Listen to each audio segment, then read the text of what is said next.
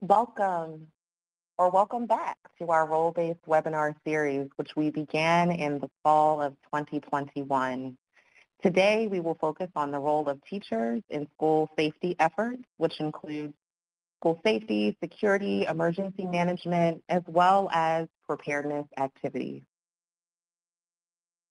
As with all of our webinars in this series and beyond, there are a few tips for engaging with the platform and with us throughout the event today. We have placed links relevant to today's topic in the web links pod. Please feel free to explore those web pages and to share them with your colleagues.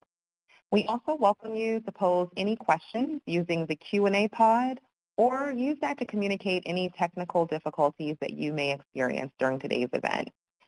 We will host a Q&A session towards the end of today's webinar, and we will answer as many questions as possible at that time. We will also be hosting a 30-minute web chat via the REMCA Center's Community of Practice at the end of the event to answer any additional questions that we were not able to get to. Lastly, this webinar is being recorded and will be made available in archived form on our site within a week. And if you have any questions, do not hesitate to send them to our help desk at info@remcacenter.org. I am so happy to introduce our guest speaker for today. Dr. Jill Barnes is the Administrator of Emergency Management for the Los Angeles Unified School District, leading emergency readiness and response for the 1,000 plus schools within LAUSD. She and her team advise schools on emergency procedures, create guidance documents and resources, oversee emergency-related training, manage the Emergency Operations Center, and collaborate with government and community agencies during emergencies.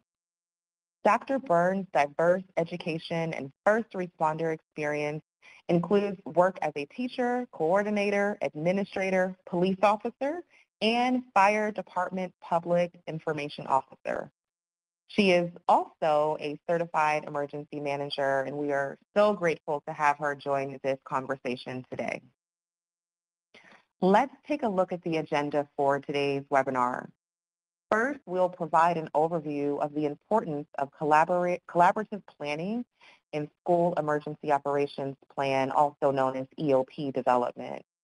Then I'll turn things to Dr. Barnes, where we'll have her explore a bit more the specific role of teachers in school safety. The REMCA Center will also discuss how teachers can help enhance the 6-step planning process that is used to support the development of a high-quality EOP. And as mentioned, we'll also have a Q&A session where we'll take some time to answer any questions that you may have about this topic. And as always, we'll end with some key resources to support your work. And as I mentioned before, we will be hosting a 30-minute web chat on our Community of Practice immediately following this event. You can access that link towards the end of the event. We will send that as well for your direct access. Before we dive into the presentation, we do want to learn a little bit more about you and whether you've heard of the REMCA Center before today's session. And if so, in what context? Perhaps you've attended a live training or a virtual training, requested technical assistance or downloaded a resource, met us at a national conference, or in some other way. We'd always love to hear whether we have new friends or existing friends joining us for events.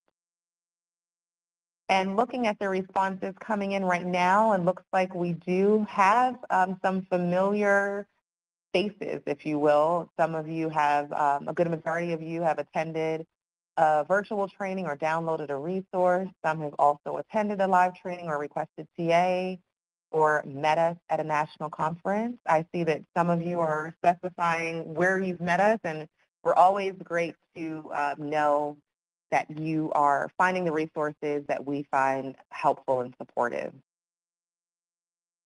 Thank you so much, everyone, for sharing.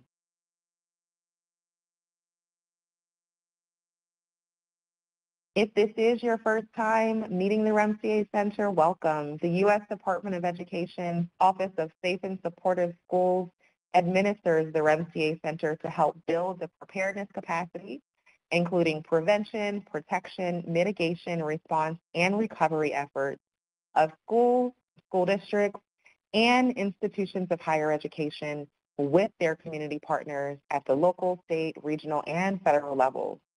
Our staff members are available via phone or email to respond to your request for technical assistance. So if you are a new friend of ours and need support, do not hesitate to reach out to us. We are always happy to provide support where we can.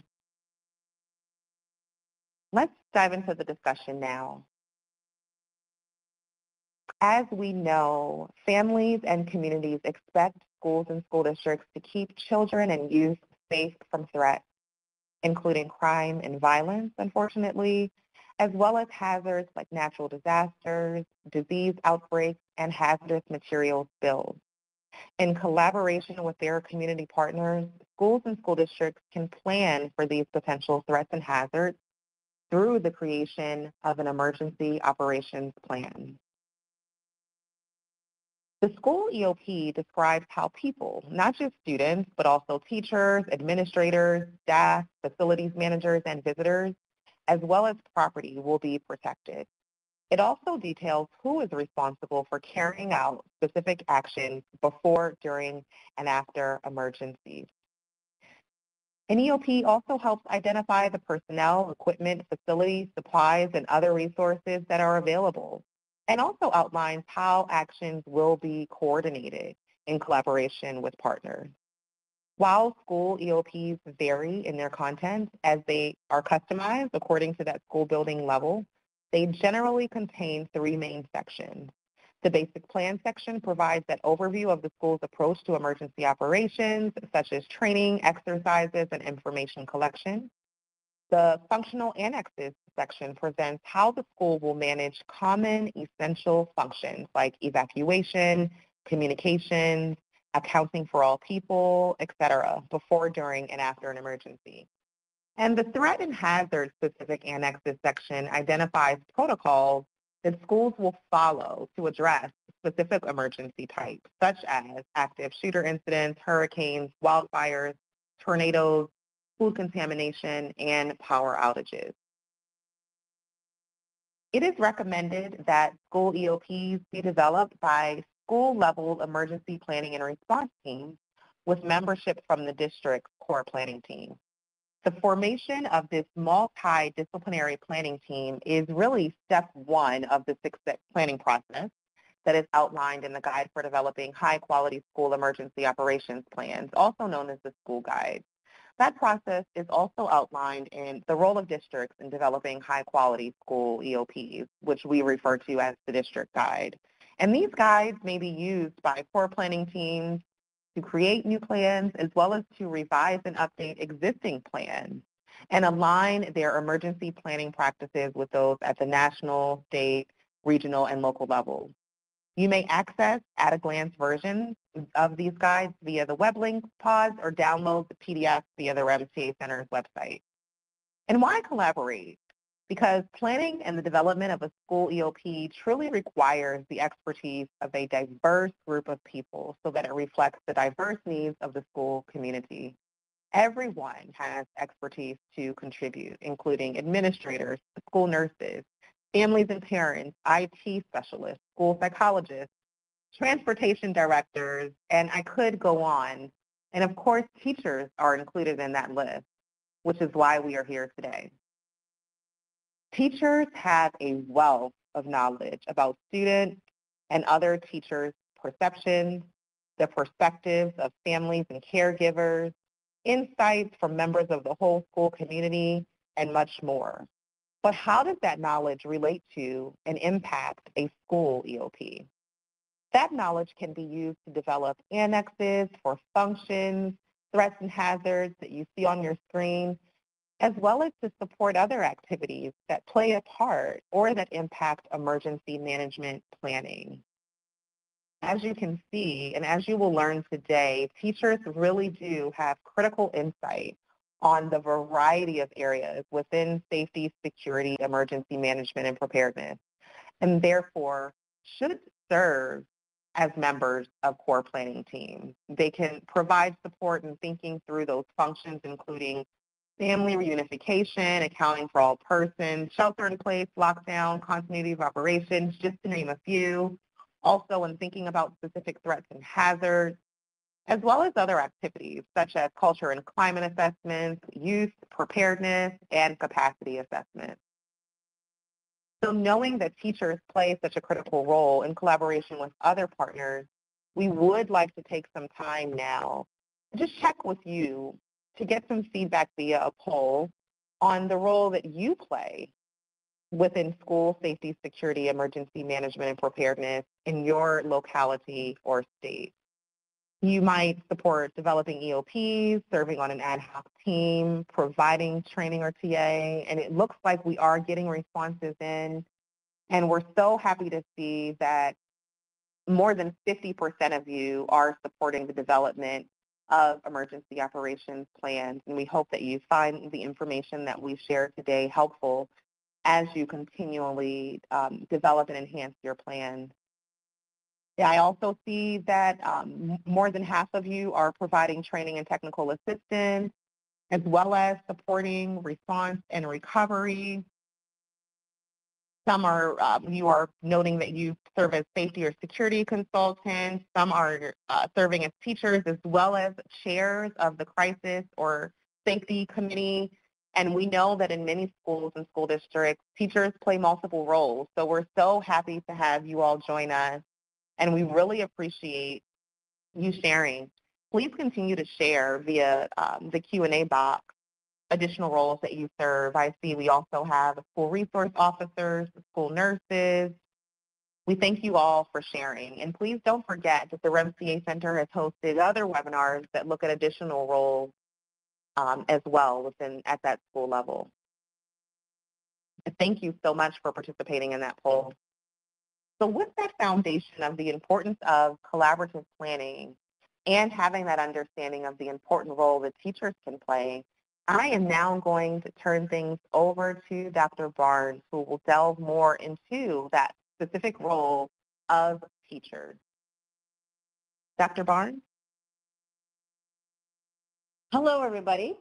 I hope you can hear me well. I am resisting the urge to say good morning because I'm out here in Los Angeles where it's just after 9 a.m., but I know that we are scattered across the country and have a variety of time zones represented. So thank you for having me on this webinar. And we're going to start by looking at what we can do before emergencies. So there's a couple of different phases of emergencies before, during, and after. And those kind of neatly dovetail into the 5 mission areas. And so we'll start with prevention, which is one of the before areas. And I've provided a little definition up there for you on the slide. And one of the aspects of prevention when it's talking about preventing a threatened or actual incident, while that can definitely include natural disasters and other sorts of hazards, it does also have an emphasis on some of the physical security pieces. So for that, school culture and climate really does play a key role. It makes a big difference. And when schools are both explicit and implicit about ensuring that teachers are aware of the school culture and climate pieces that impact them and the ways that a school is addressing school culture and school climate, it really helps to move things along. One thing that we do know about schools, especially when you look at some sorts of security threats, is that when students feel connected to a school, they tend to speak up. They have a trusted adult on campus, and that really helps keep some instances from occurring.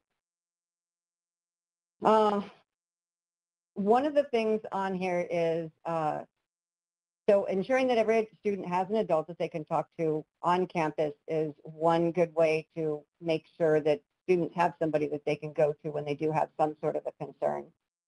And making sure that both staff and students, so that all the teachers as well as the students know how to report a behavior of concern, whether it's just, hey, my best friend is acting funny, or I found this in the hallway. And again, whether it's coming from a student or a staff member, because sometimes we find that the staff members aren't clear on what to do with that sort of knowledge either.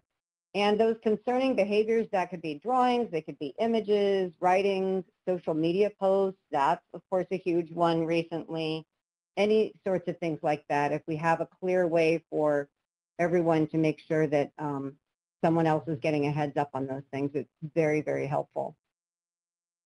One of the other things that is really important that teachers can do is just kind of be mindful of situational awareness. And situational awareness is really just being aware of their surroundings, being the eyes and ears in the field when you're standing at your classroom door and you're watching the kids go by in the hallway, on your way into the classroom from the parking lot.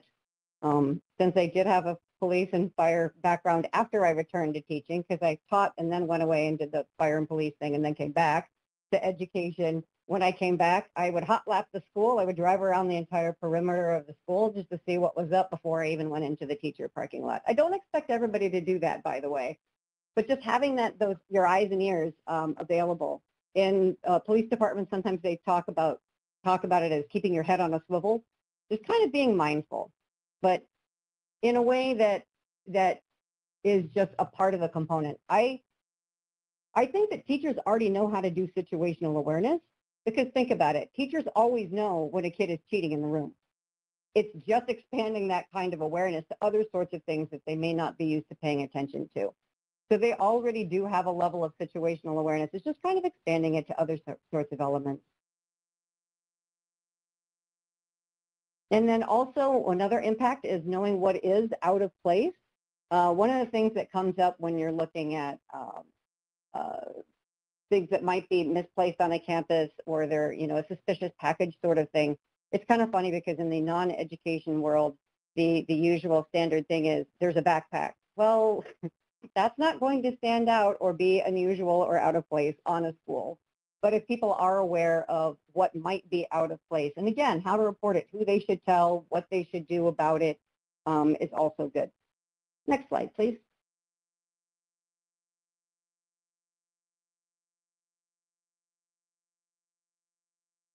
So another aspect is the protection aspect, and this is what we do at the school site to be ready for emergencies. And that includes plans, all of our emergency plans, like the EOPs that it seems like we all create looking at the poll, and as well as emergency drills. So I know there's a lot of information on this screen, but bear with me and I'll get through that.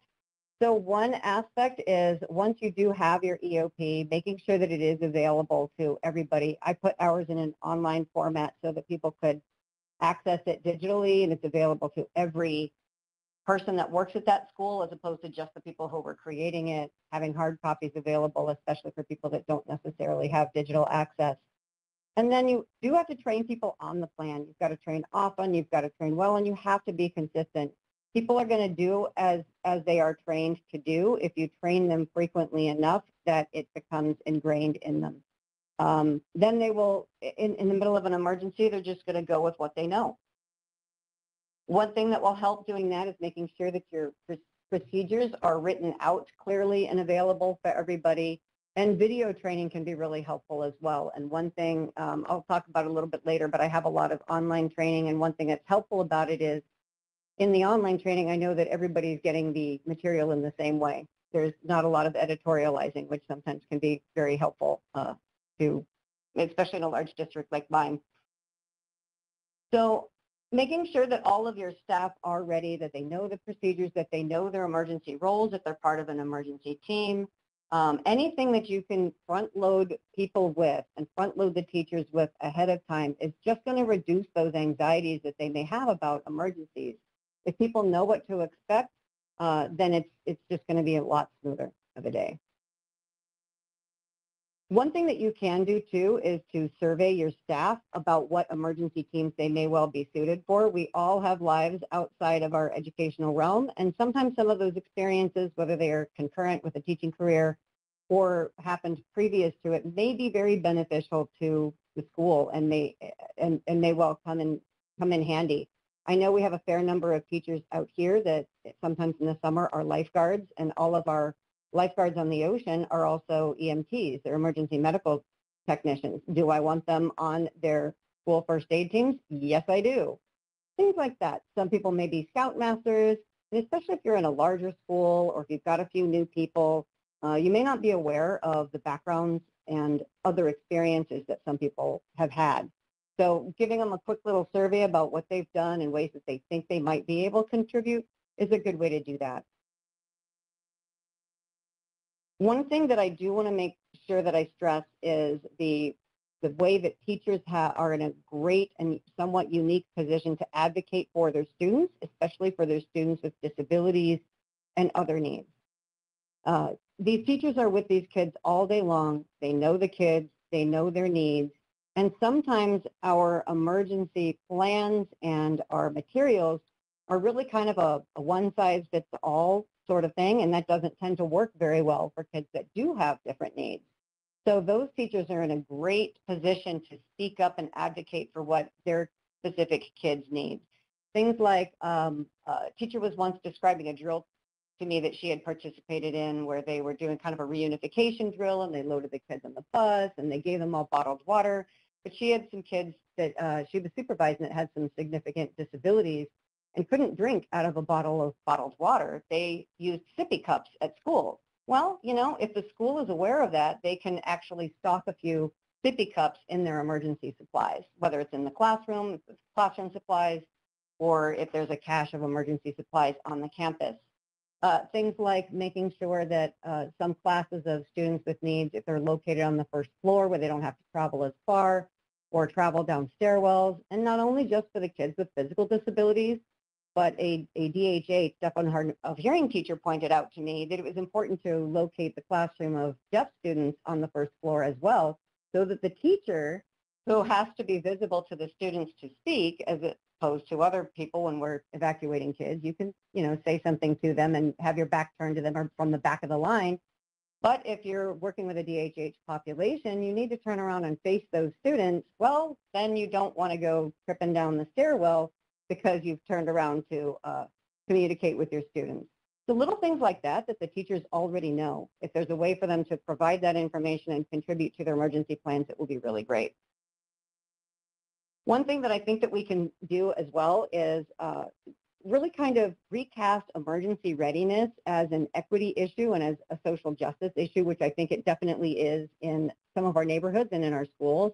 How can we level out those things if we have districts or schools where parents are very generous and can provide a lot of additional emergency supplies? How do we lean forward to provide that in schools and neighborhoods where that may not be the case? I know that in LA Unified, we don't require parents to provide any of the emergency materials because we have so many parents that would not be able to provide. So the district provides, if there's something that the schools need, the district or the school provides it to them. We don't have the parents contribute, you know, a meal or a snack or anything for their students to keep for emergencies, just to even out those inequity issues. And then just making sure that things that you're doing in terms of the emergency procedures not only are focused on what the teachers and the classroom brings to it, but also focused on the students. It's great when we are directive to and with the teachers about the expectations that we have in place for an emergency, but even better when we can kind of recast that to be focused on what the student needs to do. And for secondary students, of course, they can be really addressed and directly even. And then just looking for those teachable moments. I'll talk about that a little bit more later, where we have little opportunities throughout the day, especially in the classroom, to kind of build in some of those other opportunities. Next slide, please.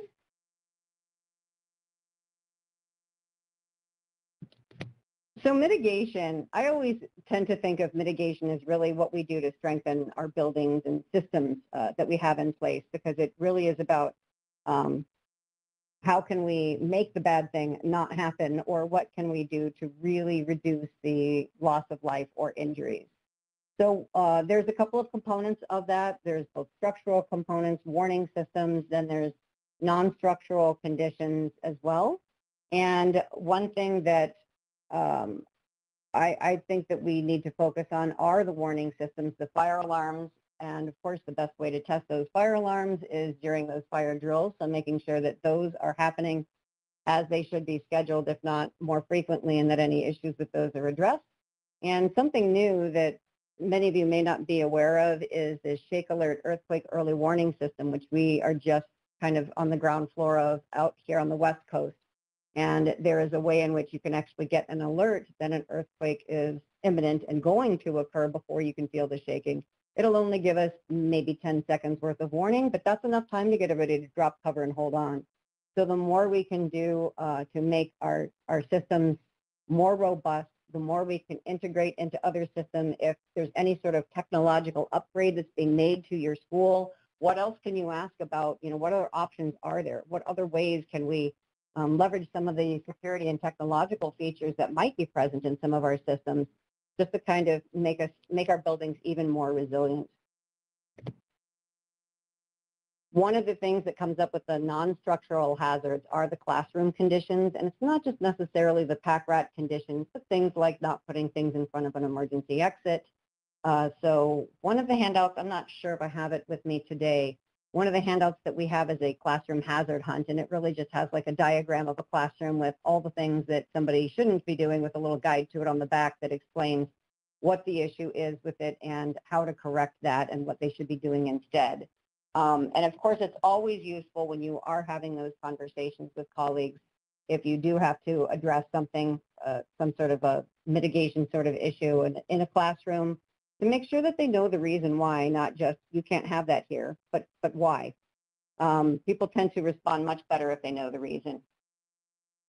And then making sure that with the fire alarms, that all of the alarms are actually paid attention to. I know out here sometimes we have issues with fire alarms where they go off unscheduled, whether they're set off by students or whether there's a construction issue or something. But we do need to make sure that we are conditioning ourselves and each other and our students to react when we do hear those alarms and those notifications, and to evacuate like we're supposed to. Because otherwise, what are we really teaching the kids? If we're teaching them to ignore the fire alarms, at some point that will become a danger. If not at school, it could be a danger for them at home if they just think that they can ignore them. Next slide, please.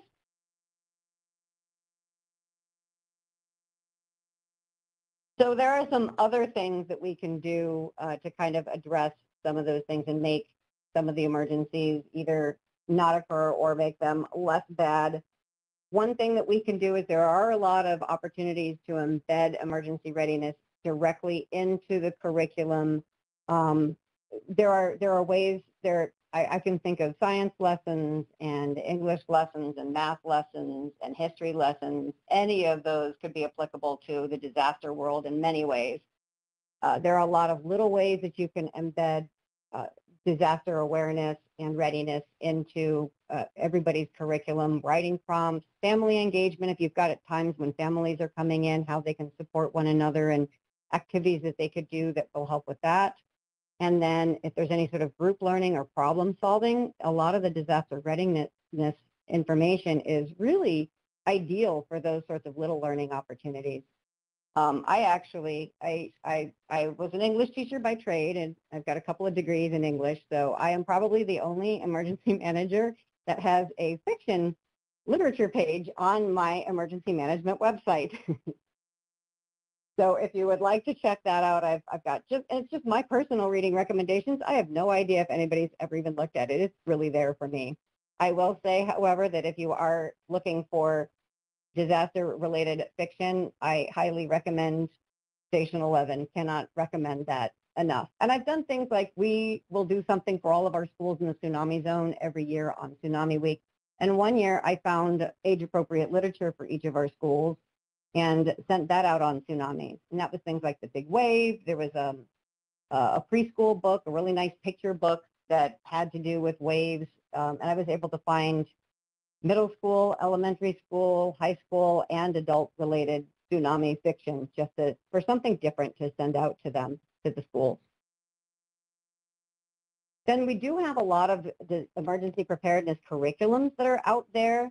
I just put down some of the things that I'm aware of. Rockets Rules is fairly new. It's been around for a couple of years. It's a cute little program that has several different modules for the younger elementary kids. Masters of Disaster, I think, is for 4th grade. Here in California, CalOES, which is our state emergency management agency, has the preparedness ambassadors. Then there are things like Teen Cert, which is really wonderful on a high school campus, hands-only CPR, Stop the Bleed training, and I cannot also recommend the Extreme Event game highly enough. That is an amazing 1-hour experience where you are playing in a role, you're moving around, you're talking to people. It works fantastic for staff. I've played it with school personnel. It works also really well for high school, middle school, and probably upper elementary kids as well. The materials are free, so if you Google Extreme Event, you'll be able to find the materials on that game. And in an hour, people really kind of, I would say, capital get, capital it. They understand some of the complexities in navigating a large emergency. So I really recommend that as well. Next slide, please. So then we really kind of move into the response phase, which is during the emergency. And there are a couple of things that we can do here. And I've kind of broken this into 2 slides, one that's focused on what we can do with staff or teachers and what we can do with students directly. So people really want to continue operating within what they know their role to be during an emergency. People cling to those roles. So if we have done a really good job at our school sites of training our personnel to know what they are expected to do in an emergency, whether they have a different role on an emergency team than they do during the regular school day, or whether it's just to evacuate or lockdown procedures, if we train them, that just becomes part of their everyday role, and then they will still be able to continue to act within that role. It's really helpful. There's actually some research that's been done on how harmful it can be when people cling to a role that is no longer suited during a disaster. We can also, one thing that I would really encourage people to do is to make sure that you're really getting broad participation on your emergency teams across your entire staff. And sometimes that can come out of some of those emergency surveys. You may find some surprises among some of your staff members. And many of the teachers do have some wonderful skill sets that can come in handy. Because one of our big threats and hazards out here is earthquakes, we have a pretty robust emergency management response plan that includes all of the different types of emergency response teams, and a lot of those roles are filled by teachers. So we actually have it in our plans that when we evacuate and we go out to the field, most of the teachers then leave their students with a colleague or a few colleagues that are watching the entire area where the students are gathered, and then they go off to perform their alternate emergency roles. And it works really well. We have to get past the expectation that, you know, you're going to go out with your field, with your class, you're going to evacuate to the field, and then you're just going to stay there with them. It's perfectly acceptable and works really well to have a few people who are identified to watch all of the kids, to leverage more of your employees in different ways for emergencies. I think it's also really important to make sure that we are focusing on our emergency teams by their team name to kind of build that awareness and build it appropriately. For example, the people that are watching the kids out in that area, if we call them the assembly area team and not like, okay, Team Tiger, it helps build that culture of what we're doing during an emergency and who's involved. And it also really helps to give each team a visual cue. Vests, emergency vests work super well. One of the things that I did during COVID was I designed and ran hands-on every day a vaccination super site out at one of our professional sports stadiums. It was a massive, massive outdoor site. There was an empty parking lot when we started.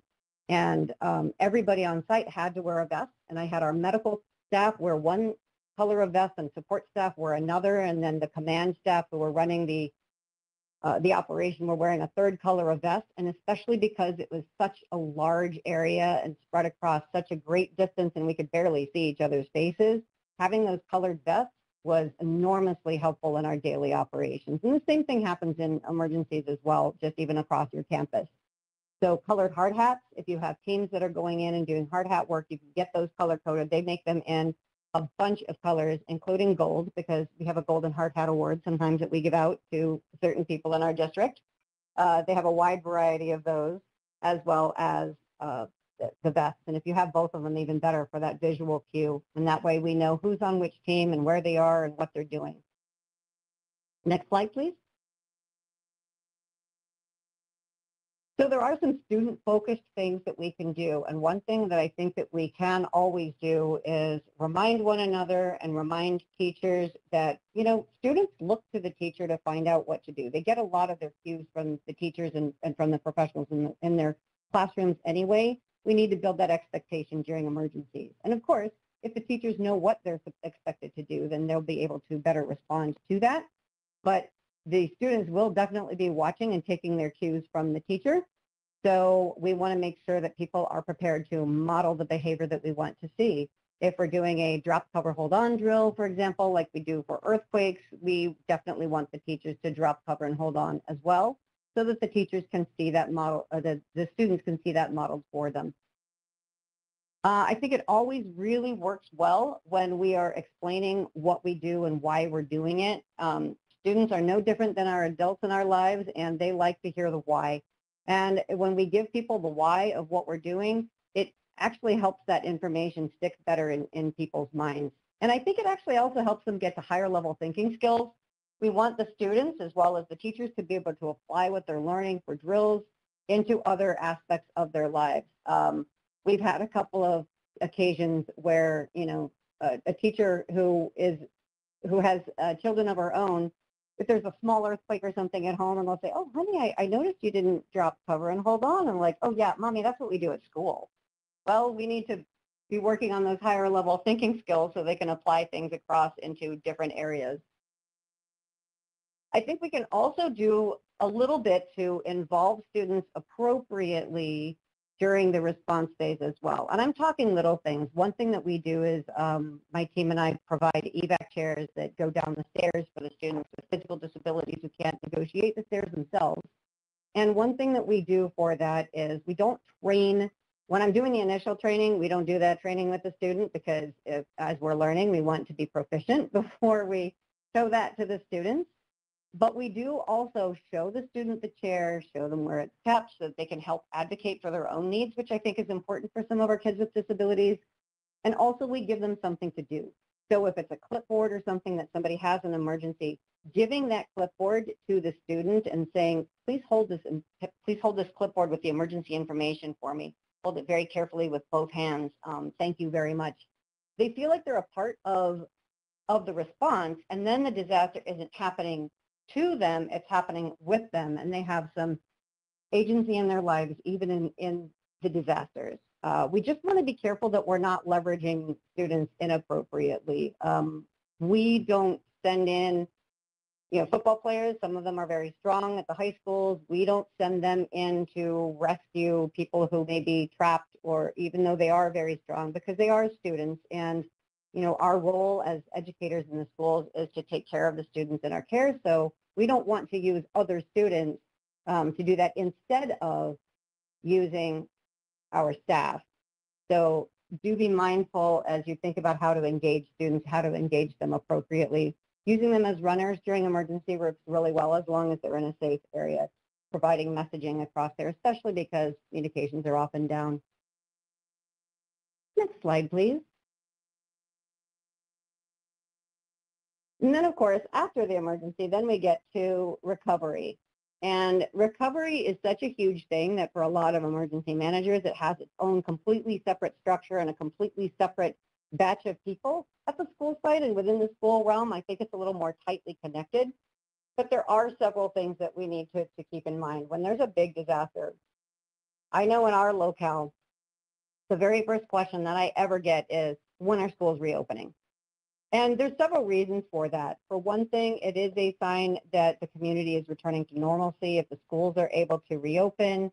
Also, there are a lot of parents that can't return to work until their children can return to school. And it is also a really great way to embed some of those community resources, especially because we do have schools in all of our neighborhoods. We've got them everywhere. People are already used to going there. The families are already used to getting their educational services there. If there's a way to connect with the community agencies and embed those resources within the school, then that's really helpful.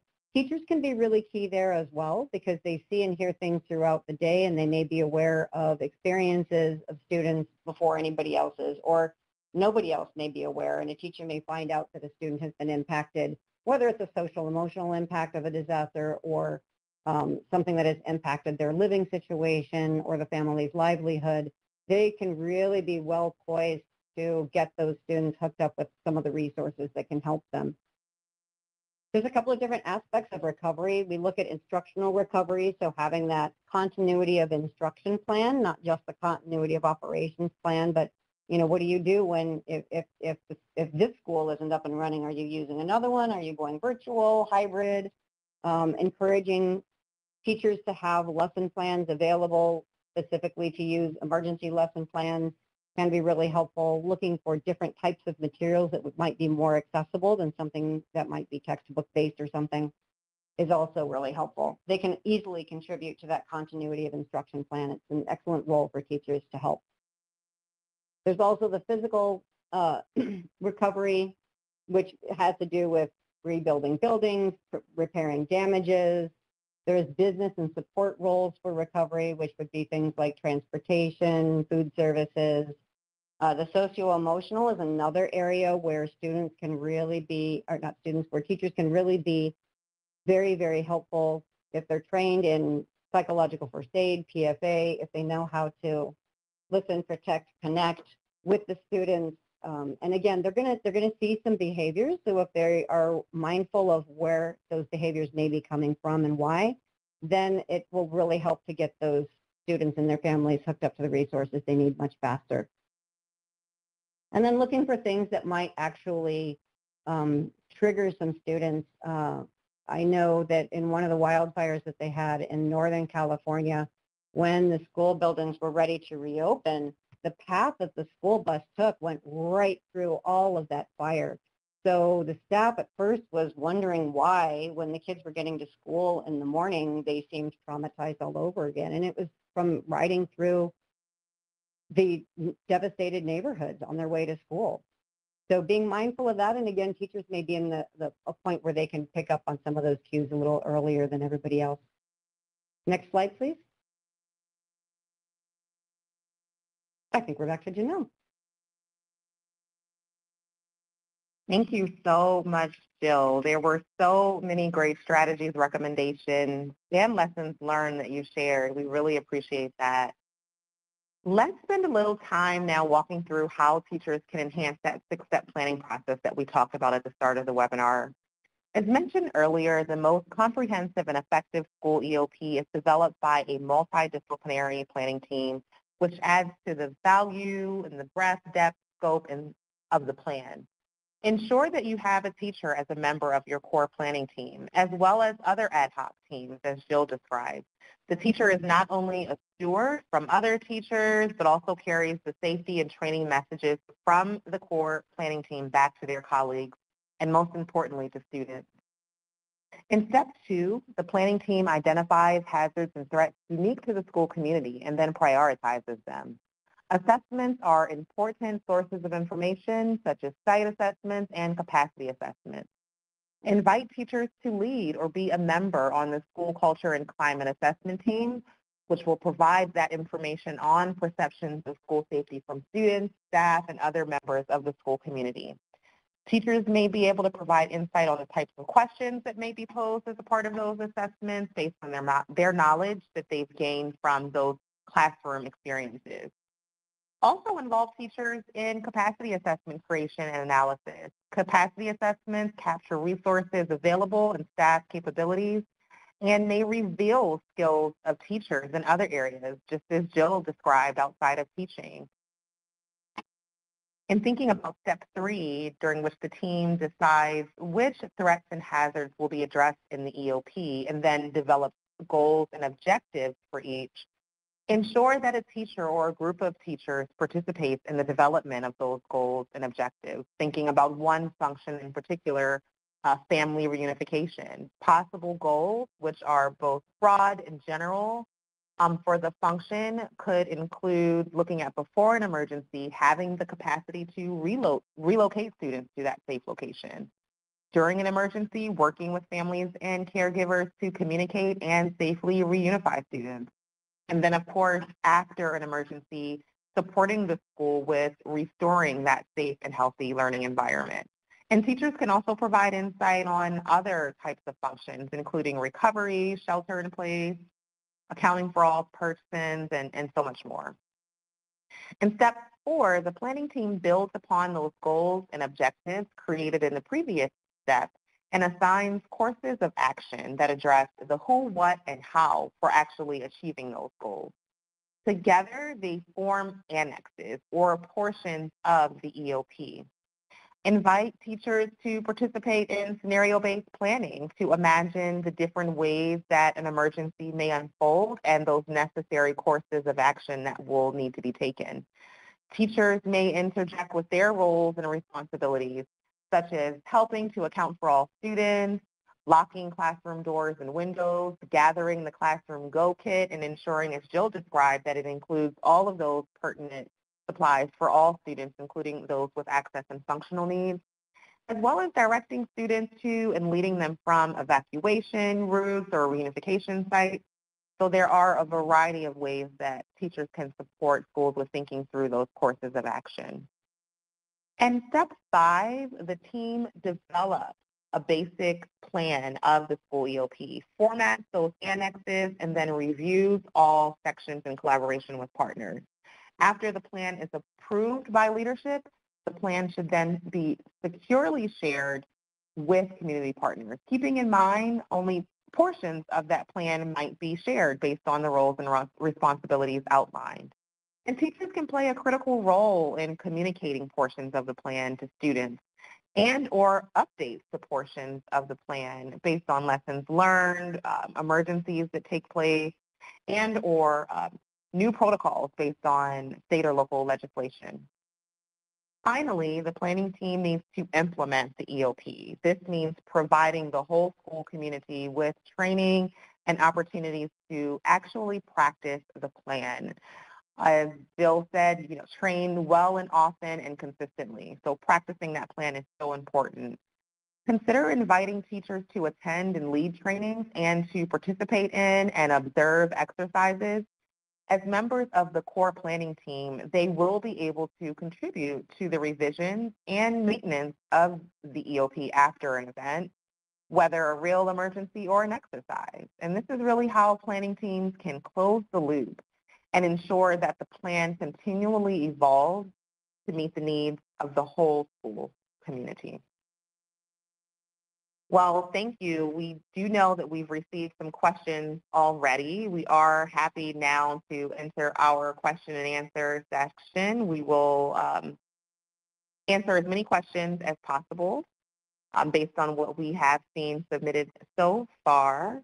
I think what we can start with, just looking at the questions that we've received, if you don't mind, Dr. Barnes, is what do teachers really need to know? Many components of the operation, thinking about emergency operations plans specifically, are administrative in nature and may be overwhelming for a teacher. So what would you recommend as some of those key things that teachers really need to know? Dr. Barnes? Sure. I think that I would focus on giving them the information that they immediately need, and that is, what do they need to do in their classroom to address situations when there's an emergency during that response? And those would be our basic things of making sure that everybody's aware of the procedures for lockdown, a shelter in place for environmental hazards, how to safely evacuate the building and where to go. And, well, for us on drop, cover, and hold on for earthquakes for us, although that might not apply nationwide. But focusing on those, I would start with those.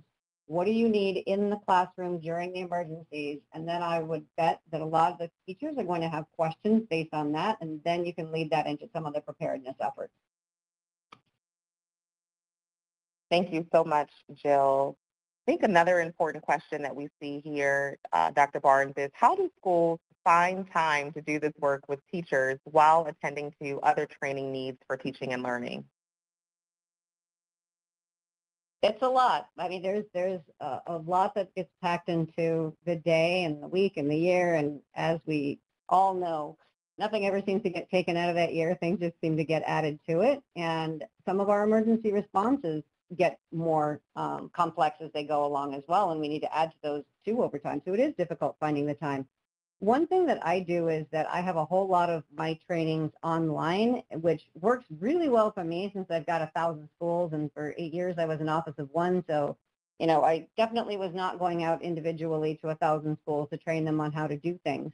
But having the trainings in this short format, the ones that I have, they're all like 20-minute videos. That seems to be about the amount of time that people can find time to watch.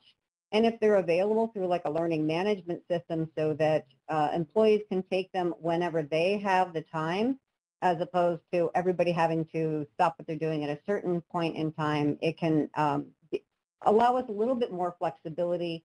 And then, of course, you're still getting that consistency because the training is the same over time. And you can build in checks for knowledge and pre and post assessments and things like that into those online learnings as well.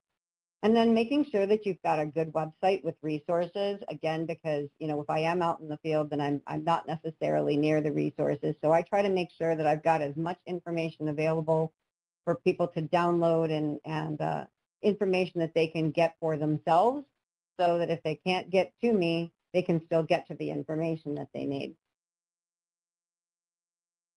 Thank you so much, Dr. Barnes, for answering that question. We have another question that I think is very critical. It's how to support teachers and their needs to support children as we all navigate the mental and emotional toll of all that's happening around us. And I can answer that. And we certainly understand and appreciate all the work that teachers and other practitioners within the school building do to support school safety and emergency preparedness. And in thinking about that mental and emotional toll, the REMCA Center recommends that education agencies think through resilience strategies that can be used specifically for educators. And if you take a look at the web link pod, you will see two resources that specifically relate to that.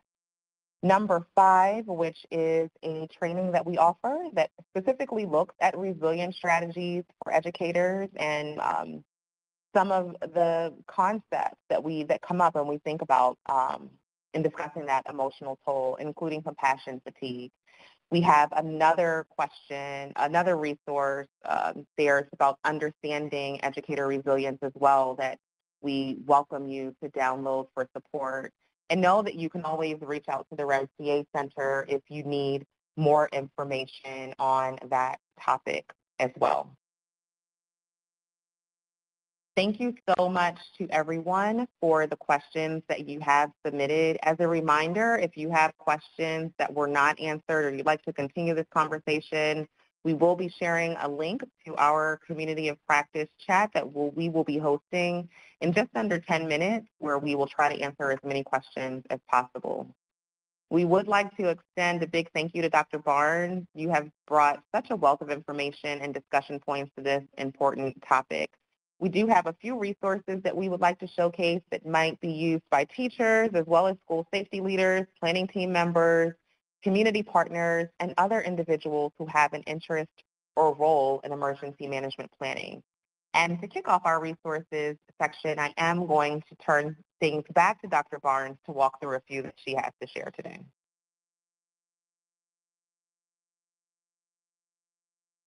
Thank you. Okay, so the first resource that I included here for you I had mentioned earlier that I have a bunch, maybe I didn't say a bunch, but I do have a bunch of those short courses that are online. So many that it was difficult for me to pack them onto one slide. Please don't be intimidated by this. It took me 2 years to do all of these courses and get them all online, but man, have they been a lifesaver ever since. But just to take a look at some of the areas in which I've created some of the trainings where we have found our needs needing to be addressed. I actually have them broken into different types of categories. Initially, I was pitching the courses, as I was writing the scripts to teachers and administrators. And then when I went back and looked in our learning management system about who was actually taking the courses, I realized that a lot of the classes that we had, the online videos that we had that were sculpted for the teacher role were actually being taken by the classroom aides. So it kind of caused me to reframe what I was doing with the training and really kind of broaden my own perspective about, yeah, it's not about, you know, what the credential is in the classroom. It's about supporting the adult in the classroom, whether they are a certificated staff member or whether they are a paraprofessional.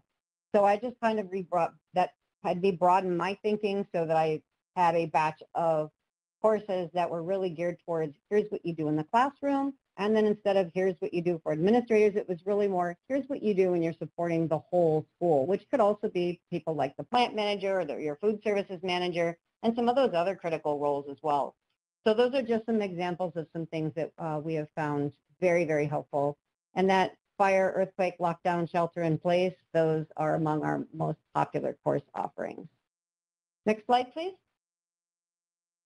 So the number one popular thing that I have ever produced in my work here in emergency management is this classroom quick guide. It's a double-sided one-pager. I make it on cardstock and it's laminated, and we make enough for every single classroom in the district. When we don't revise it every year, but when we revise it, we make 40,000 copies and we ship them to the schools in amounts that are adequate enough to put one in every single classroom and office and other areas on the campus as well.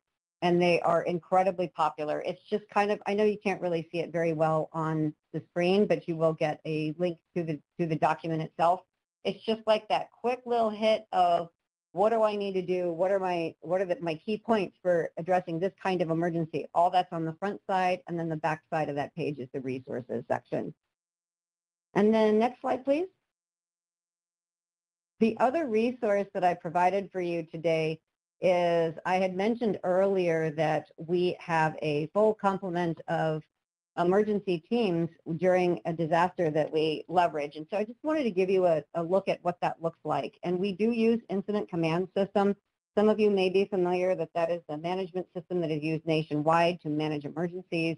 It is required in the emergency response and first responder world to use it to manage emergencies. It's not necessarily required by a school or by a school district, but I tell you what, if you're using ICS on your campus, and when you can use the same language as the fire captain or the police lieutenant who's rolling up to help you with an incident at your school site, it puts you much further ahead because you're literally using the same wording and the same structure for emergencies that they are. So it makes it a lot easier to integrate and operate from unified command.